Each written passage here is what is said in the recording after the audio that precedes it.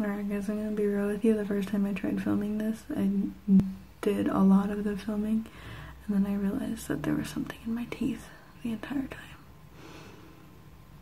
Fail.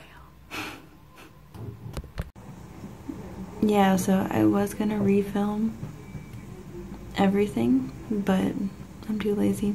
So you can look at that little thingy in my teeth. If you have any ideas for what I should name it, let me know. Hello everyone!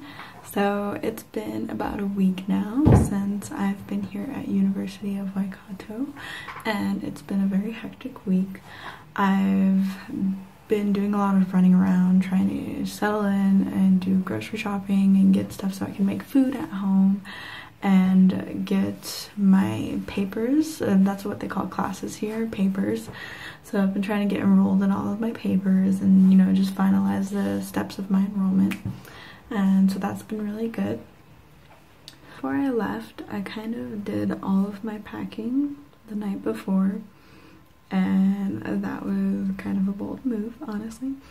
But I did have a packing list of things that I needed, and I watched videos on YouTube of other people who had packed for their study abroad trip and made a list of like things that I needed, so that helped a lot having that list.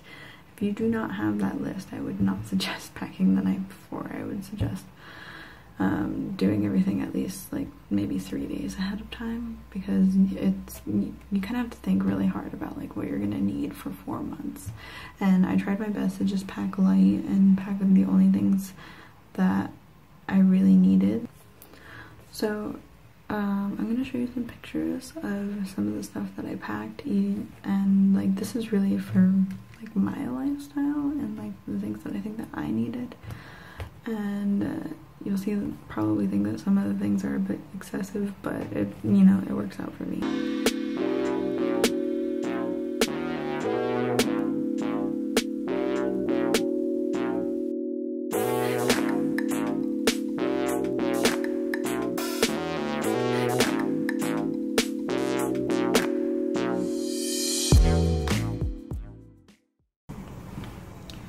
I'm gonna leave a little list of what I packed for myself in the comment section, or not in the comment section, but in the video description or whatever, and just in case you need any help. I mean, it's honestly probably not the best list.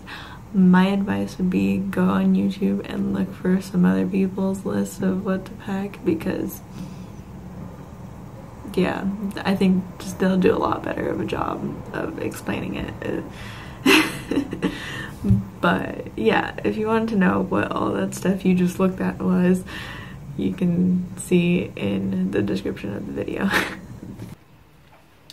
My room is a little bit more homey now. I've got a little bit more stuff. It's still not a lot. Like some of my roommates' rooms are like really decorated and stuff like that, and it looks super cute.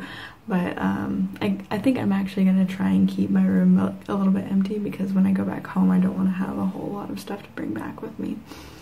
So here's a little stuff in my room. I bought that scarf. I'll tell you more about that scarf later. And there's like a little string with like little clips on it, and I bought a bed sheet and a pillowcase, and I did not use the linen service that the university provided, just because I wanted like cute bed sheets. I know, but yeah, I wanted cute bed sheets, and the linen pack came with some stuff that I didn't even really need in it, and plus this was actually a lot cheaper. I was able to find a friend who could take me to Kmart, and I got a linen pack for a lot cheaper. The first couple nights I actually just slept in a sleeping bag, which wasn't that bad, except I didn't have a pillow, so that kind of sucked. But now that I have all of this, it's like really great. And really cool, drum roll please, I got a bag. Got a bag. And it's really cute and has a little basket, and it is light blue, as you could probably see, but I'm really excited to do grocery shopping with the bike. There's a bulk food store that is about a 30 or 40 minute walk away, but on bike it's only 12 minutes, so that's really great. And I'm gonna try my hardest to do a lot of grocery shopping where I bring my own container and just take from the bulk bins and put inside little jars and stuff like that to be a little bit more environmentally friendly. And I'm really trying to work on that this semester and trying to make it happen while I'm here. So one thing I do want to say about living on campus at the university is that a lot of the shops that I can walk to nearby are kind of expensive, like for people in New Zealand, and that's because they know that people who are in the dorms in college can't really walk that far. So I would definitely keep that in mind and ask people around you what shops are a lot closer, or just what shops that may not be too far that are a little bit less expensive than the ones close by, because I think most places tend to do that, where if it's a shop close by, they'll raise their prices a little bit more because they know you can't go anywhere else. And so that's another reason why I'm really stoked to have my bike, because I can go a little bit further and find things that are a little bit less expensive, even though the bike was a little bit expensive, but I think it'll really pay off for itself in the long run. And it's just like, this campus is so big, it's gonna be really nice having a bike to ride around places, and it just feels really cute riding my bike along the little lakes and stuff that they have here. On Friday, the university had a group trip to Mount Maunganui, which was this really cool mountain that was right next to a beach. And I didn't go on the beach because I personally thought the water was a little bit choppy and everybody said it was really cold, and honestly I could have probably still jumped in, but I decided to go hiking instead, and I was okay with that because it was really fun. And I got to take a lot of cool pictures, and it was kind of a short hike, but it was a good one, and there's a lot of places to view things with scenery and a lot of birds, which I really love birds, so I got to take a couple of cute pictures of them, which I will share with you. So here's a couple short clips from my trip to Mount Maunganui and a couple of pictures too.